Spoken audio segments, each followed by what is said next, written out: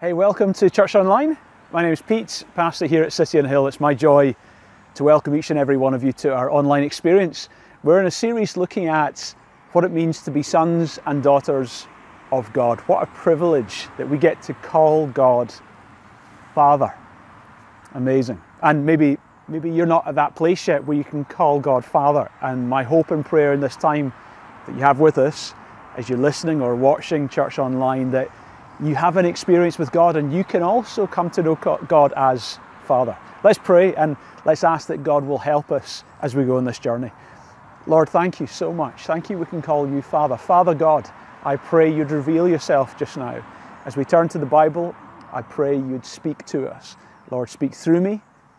Let our hearts be open, let our ears be open, and we ask that you'd change our lives just now. In the name of Jesus. Amen. Back in 2001, Michael Jackson was giving a talk at Oxford University, and in his talk he was very raw. He talked about his own father, Joe Jackson, and about how he didn't really experience love and acceptance from his own father. And he was talking in really raw and emotional terms, and he was talking about the devastating impact that lack of love had on his own soul. This is what he said. He said, "I grew up in a family where there was very little love. My father was very tough, never really showed any affection. I was always seeking his approval, but it was something I never really got." And to live in an environment where you don't know the approval of a father leaves us as human beings deficient. But the amazing thing is we can come to know God as Father and we can experience acceptance from Him. The question is, do you please God? Do you please Father God? This is what it says about Jesus when Jesus was being baptized. This is in Matthew chapter 3, verses 16 to 17. As soon as Jesus was baptized, he went up out of the water, and at that moment, heaven was opened, and he saw the Spirit of God descending like a dove and alighting on him. A voice came from heaven and said, "This is my Son, whom I love. With him I am well pleased." This is my Son, with whom I am well pleased. Whom I love, with whom I am well pleased. Would Father God say that about you? You are my son, or you are my daughter. With you I am well pleased. Well, let me take you on a journey, because I'm not sure all of us would say, yeah, he would definitely say that about me. I'm not sure we'd be confident to say that. I'm not sure we know totally, even though in our heads sometimes we understand that where we stand with God, sometimes emotionally we don't always understand, and therefore we're left seeking approval when we've already got approval. And my question is, can you really say God would say that about you, that this is my son, this is my daughter, with you I am well pleased? Let me take you on a journey. Let me take you right back to the very beginning when actually everything went wrong. You see, most people on earth are theists. That means they believe in the existence of God. There are some people who are atheists. Maybe you're an atheist joining today. Thank you for joining. That means you don't believe in God, but most people are theists. Now, theists would disagree about several things. They would disagree about how you get to God. But all theists would agree with this. The way you get to God has got something to do with your moral conduct. And right back at the beginning of time, we see how that's when it all went wrong. You know, if you were to carry out a survey in Edinburgh and just ask regular folks in Edinburgh, and a big question they ask them, are human beings fundamentally good or fundamentally evil? Do you know, you're going to get lots of answers. And my guess is that 90% of people would say, no, we're fundamentally good. Of course, yes, there's some bad eggs among us, but fundamentally we're good. I think that's what most people would say, because that's the convenient answer. But when it comes to Scripture, actually we're given a different answer. And it's a devastating answer. It's a strong answer. It talks about our condition not being fundamentally okay, but fundamentally broken. At the beginning of time, we see the account in Scripture of Adam and Eve, and they tasted the fruit that God had told them not to taste. Now, I guess we look on, if you're honest, and you might think, well, the consequences were kind of big for what seems like, I mean, was it really that bad tasting some fruit? I can understand consequence for major crimes, but it doesn't seem like a major crime. But the problem is, it's the difference between a vertical sin and a horizontal sin. You see, horizontal sins appall us. We look at humans' inhumanity to other humans. We see murder, rape, theft, and we see adults to adults, husbands to wives, adults to children, dictators to a people, ruining people's lives. And we see these horizontal sins and we say, that's appalling. But when it comes to vertical sins, sins between us and God, it's subtly a corruptnness within us that we don't see that as somehow as bad. But actually, it's colossally worse, our sins towards God. You see, what took place in the garden when they took the fruit was a vertical sin. They were replacing God for themselves. They were deciding they didn't need to be under God, that they would choose their own course. And that was the greatest crime ever. The dethroning of God, wanting to be God, the very crime that Satan himself committed before the fall, is now the crime that the human beings commit at the fall. And the reality is this vertical sin leads to all horizontal sins that have taken place on earth. It's the root behind all the bad fruit. R.C. Sproul put it this way. He said, every sin is an act of cosmic treason, a futile attempt to dethrone God in his sovereign authority. Jeremy Taylor, he put it this way, no sin is small. It is a sin against an infinite God and may have consequences immeasurable. No grain of sand is small in the mechanism of a watch. Now, what Satan will want to do is Satan will want to minimize sin and also minimize God. So in our culture, many people, sin isn't that bad, or actually that kind of sin is okay. And they also minimize God. God's not really that bothered about sin.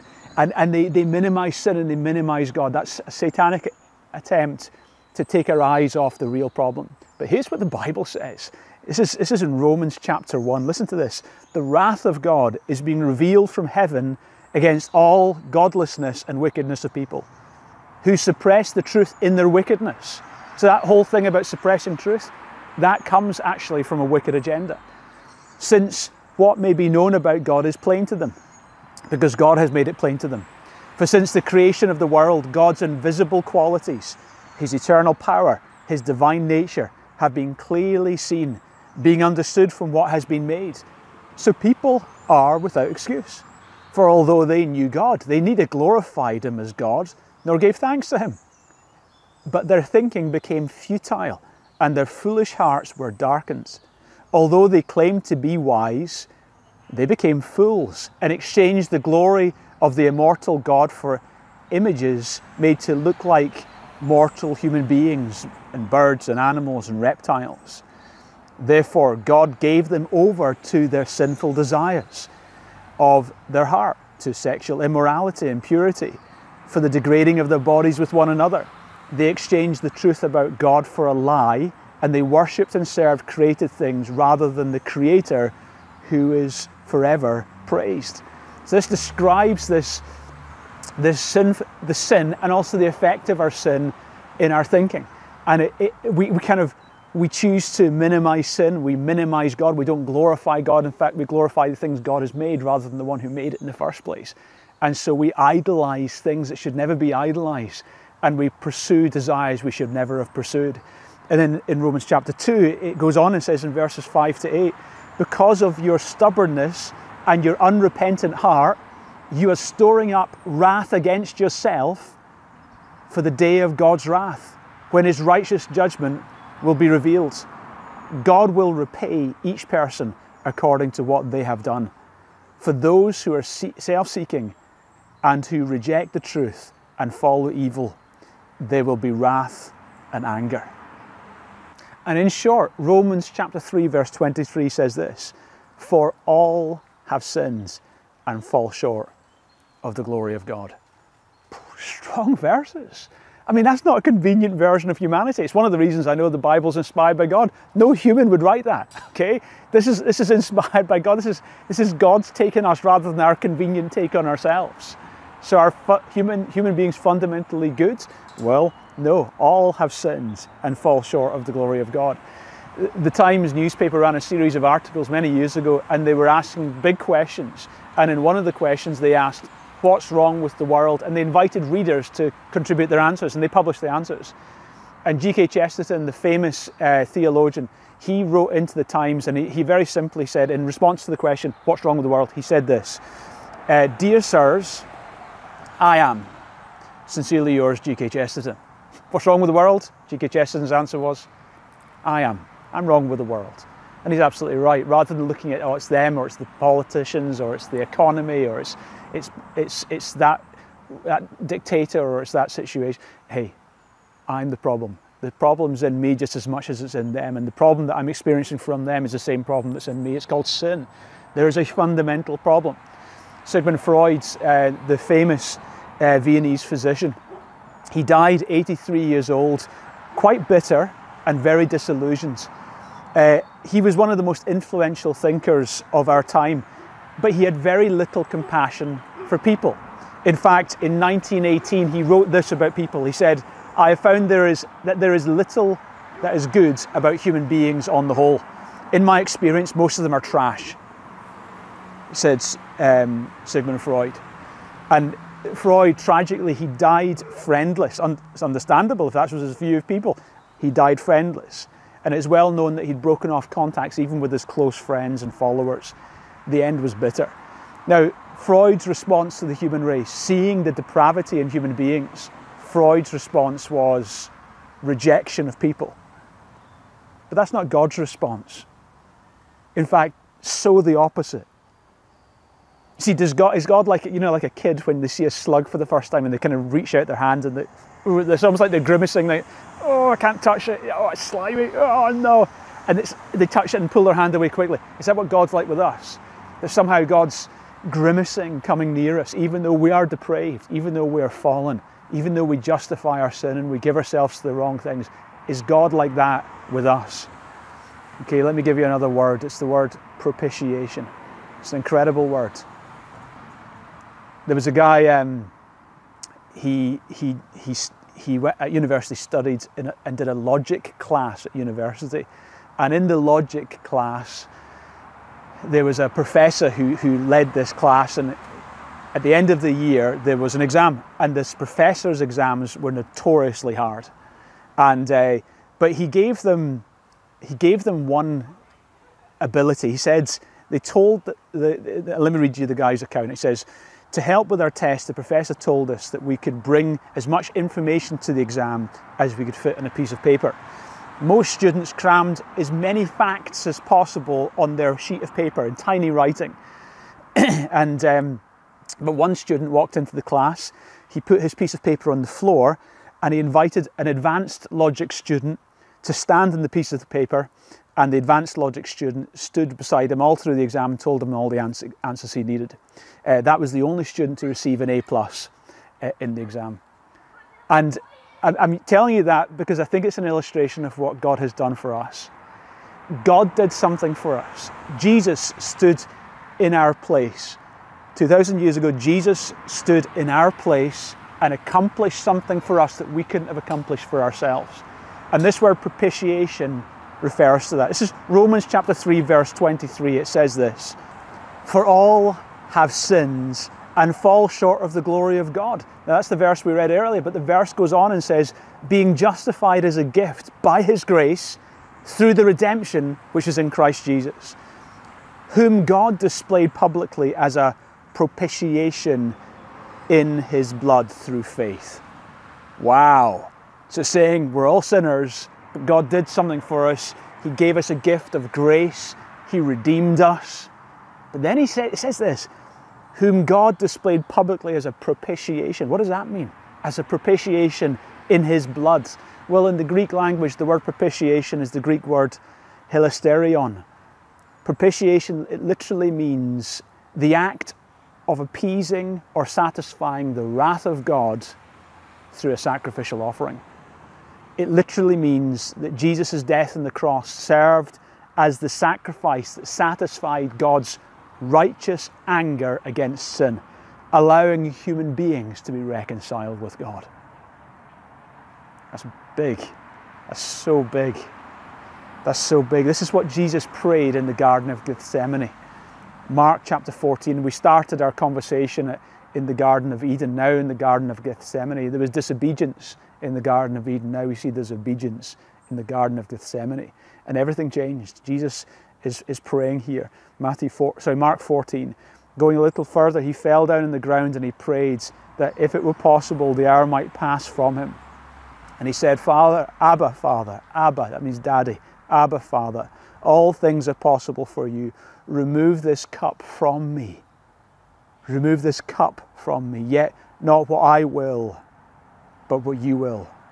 So the cup, Jesus said, take the cup away from me. What's the cup? Well, the cup is a metaphor for the wrath of God. And you see this in Isaiah 51, Jeremiah 25 and Revelation 14. The wrath, the cup of God's wrath. And Jesus said, I don't want to take the cup of God's wrath. And he's prayed specifically, if it's possible. And I think the reason he included that in his prayer is because he wants all generations to know that it wasn't not possible. This is the only way possible to satisfy God's wrath. There was only one way to satisfy God's wrath against sin. And it was this, that Jesus, the Son of God, would take upon himself the wrath of God. This is incredible. Notice when Jesus, in this Garden of Gethsemane, the Bible says his sweat became like blood. You often think that the suffering of Christ began when the nails went through his wrists or the whip hit his back. But this is before any of the torture. The most torturous thing of the cross wasn't even the physicality of what he went through. The most torturous thing of the cross was the reality of him taking upon himself the cup of God's wrath, which began in the Garden of Gethsemane in this moment of incredible courage. Jesus suffered your judgment. He suffered my judgment. I deserve to be judged. And yet Jesus was judged in my place. Do you know a scary, an awesome thought is who instigated the death of Jesus? Who instigated his suffering? Okay, was it the Romans? You could say, okay, it was the Romans. They crucified Jesus. Obviously, they're the ones with the hammer and the nails. Okay, was it the Jews? Well, you could say, yeah, in one sense, the Jews were hijacked by Satan because the Jews were jealous, and they, in their jealousy, the Jewish leaders caused and called for the crucifixion of Jesus. Okay, was it the devil? Well, absolutely. He was manipulating behind the scenes in all these circumstances. Was it us? Well, you could say in the greatest sense, it was our sin that put Jesus on that cross. But do you know one of the things that is quite shocking is that actually the death of Jesus was instigated also by the Father. And that's an awesome thought. This is what it says in Isaiah 53 verses 5 to 10. The punishment that brought us peace was on him. The Lord has laid on him the iniquity of us all. For the transgression of my people he was punished. Yet it was the Lord's will to crush him and cause him to suffer. That's incredible. The Father allowed Jesus to be crushed. He, in many respects, instigated. And yes, there was other agendas. There was evil agendas. But God in his goodness, in his good agenda, was allowing propitiation to take place. That God the Father was pouring out his wrath on God the Son. And within himself, he was absorbing within himself the very wrath that he held against sin. God the Father put our sin on God the Son. God the Father treated God the Son as if he should be treating us. He punished the Son with the same punishment that we should have been punished with. The wrath of God against sin was unleashed in its full fury against his beloved Son. He held nothing back. Now, if the Father was willing to allow the Son to be tortured and crucified and shunned and derided, don't think for a minute that God's like, at the end of time, he's going to wink at you and say, oh, your sin wasn't that bad, really. No, sin is really bad. Don't minimize it. Understand it took the cross to deal with it. 2,000 years before Christ, we're given an incredible and again, it's one of those strange moments in the Old Testament. Be given this illustration, you think, wow, what was that about? Abraham was asked by God to sacrifice his only son. In fact, the phrase that was used, his beloved, only beloved son. And Abraham was called to sacrifice his own son. Now, where was he called to do that? And God told him, on a mountain I will show you. And the mountain he took him to was Mount Moriah, which geographically is Jerusalem. So here's Abraham, 2,000 years before Jesus, being called by God to sacrifice his own son on Mount Moriah, which is the same spot that Jesus was crucified. And we know that account that Abraham was going to go through with it. And God said, stop, now that I know that you fear me. But God wasn't asking Abraham to do something that God himself wasn't willing to do. God the Father, it was an illustration, it was a picture of what was going to come 2,000 years later, is that Jesus actually was allowed to die and suffer in our place, and the wrath of God the Father was poured out on God the Son in that moment. This is what Wayne Grudem, who wrote Systematic Theology, this is how Wayne Grudem described the crucifixion and this word propitiation. As Jesus bore the guilt of our sins alone, God the Father, the mighty Creator, Lord of the universe, poured out the fury of his wrath. Jesus became the object of the intense hatred of sin and vengeance against sin, which God had patiently stored up since the beginning of the world. Hour after hour it went on. The dark weight of sin and the deep wrath of God poured over Jesus, wave after wave. Jesus at last cried out, my God, why have you forsaken me? Why must this suffering go on so long? Oh God, my God, will you ever bring this to an end? Then at last, Jesus knew his suffering was nearing completion. He knew he had consciously borne the wrath of the Father against sins, for God's anger had been abated and the awful heaviness of sin had been removed. He knew that what remained was to yield up his spirit to his heavenly Father and die. And with a shout of victory, Jesus cried, it is finished.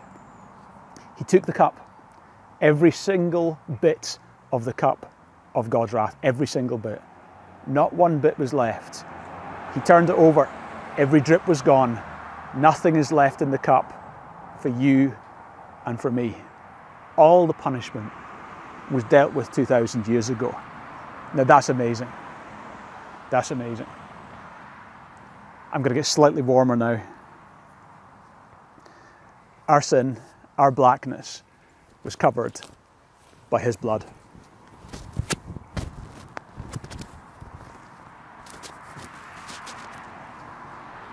And as a result of our sin being covered, we're cleansed, we're forgiven. This is what it says in Romans chapter 5, verses 7 to 9. God demonstrates his own love for us in this, that while we were still sinners, Christ died for us.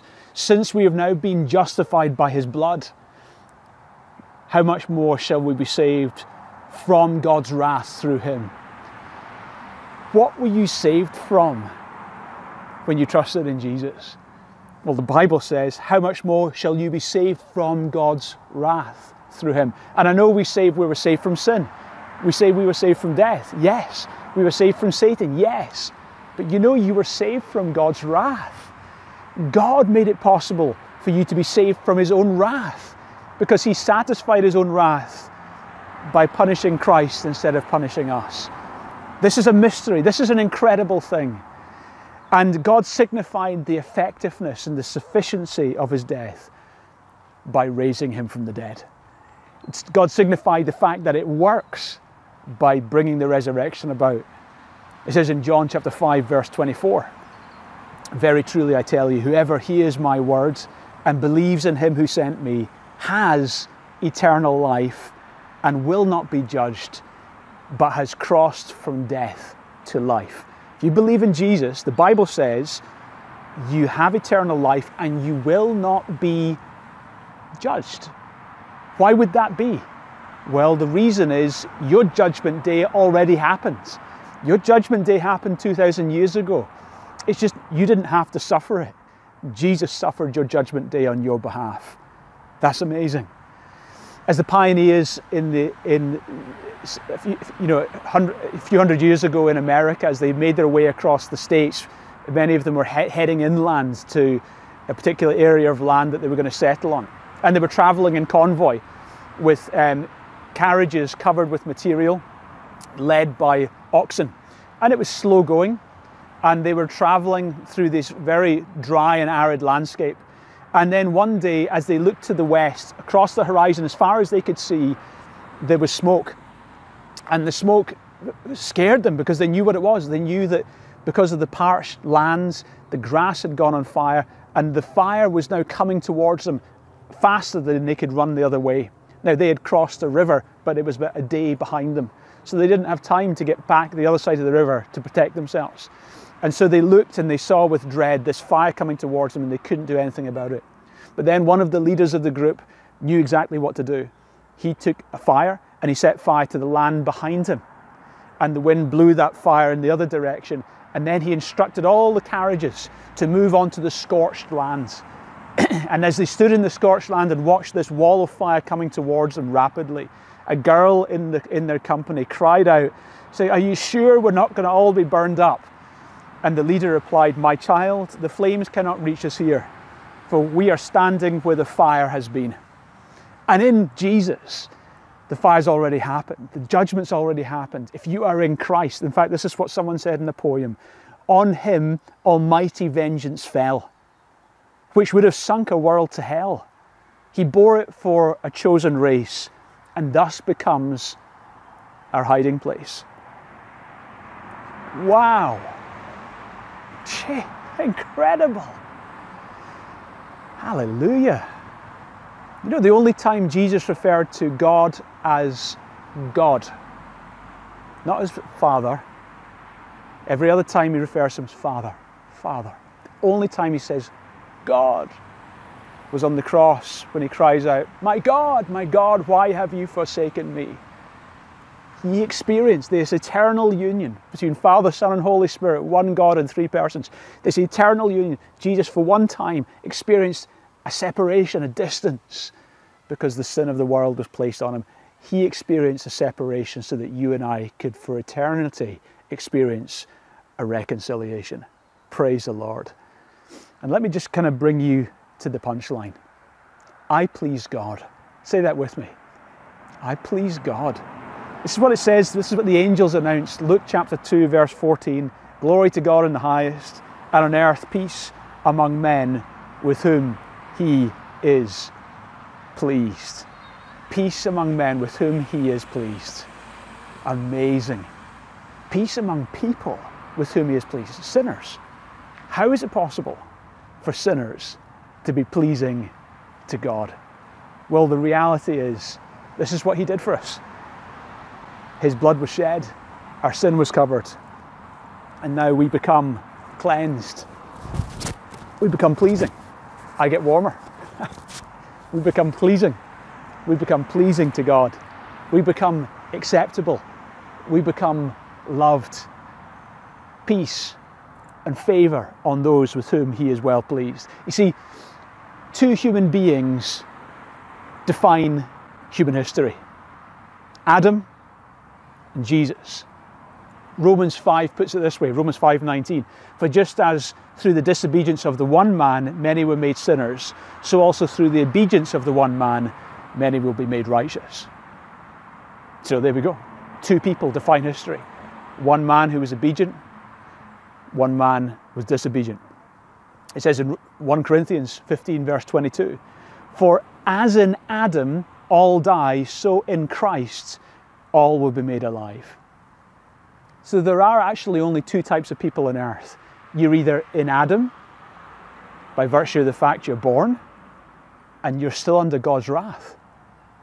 Or you're in Christ, because you've been born again, and you are now pleasing to God, because Christ is pleasing to God. The Father now interacts with you just as he does with Jesus. If you trust in Christ, his acceptance becomes your acceptance. His qualification before God becomes your qualification before God. Gatsby Paget wrote this beautiful line of a hymn, and he said this, so near, so very near to God, nearer I could not be, for in the person of his Son I am as near as he.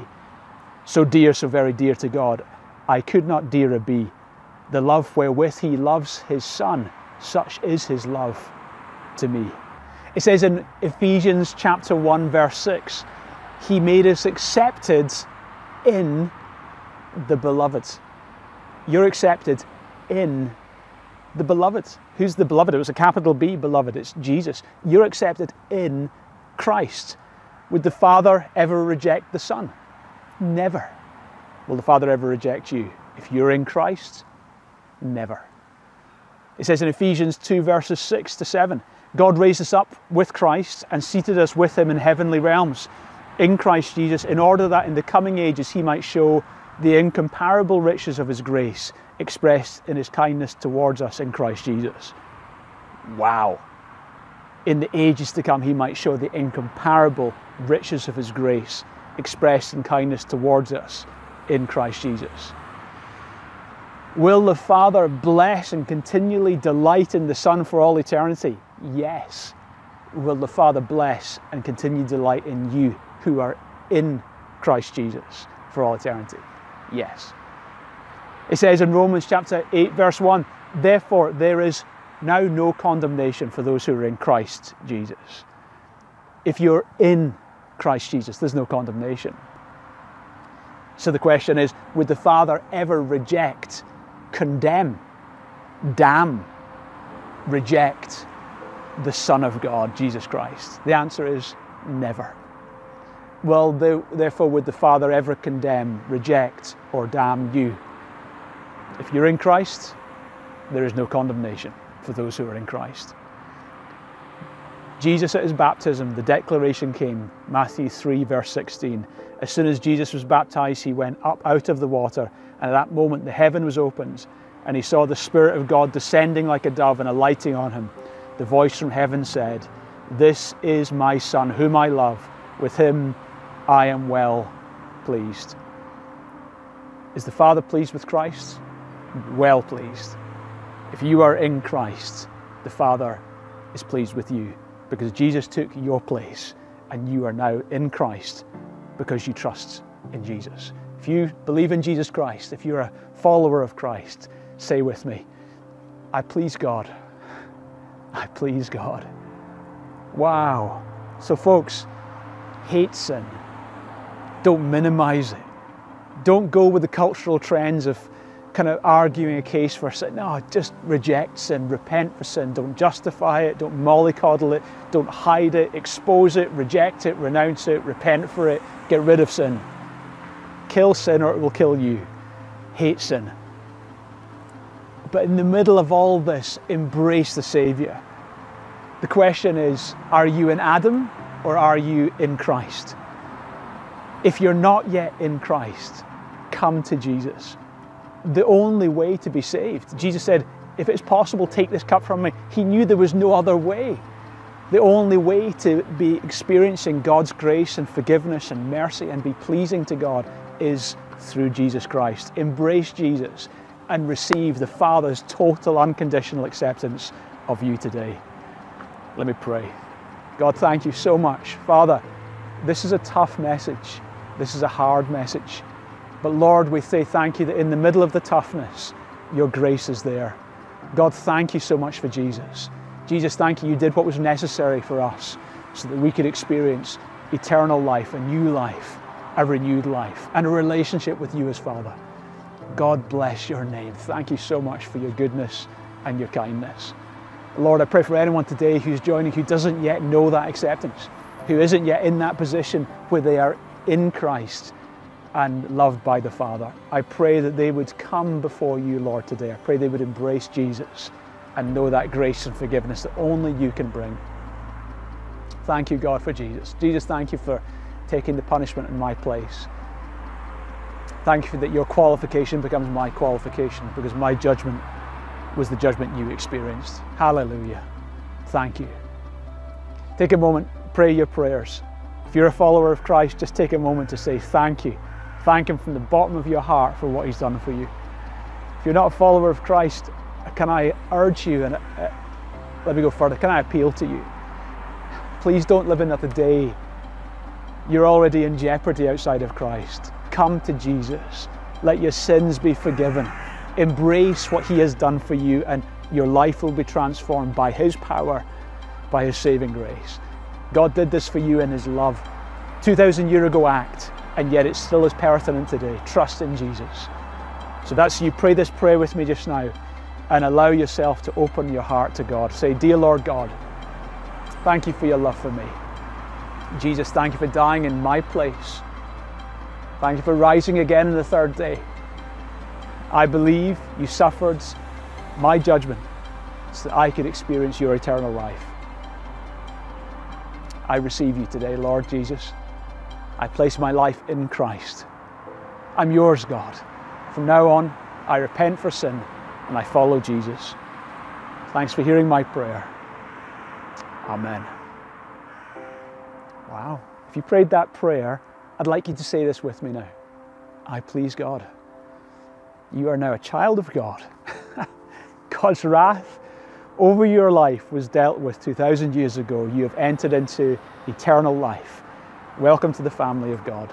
Well done. If you've made that decision, let us know you did it. We want to do everything we can to help you grow in your faith. God bless.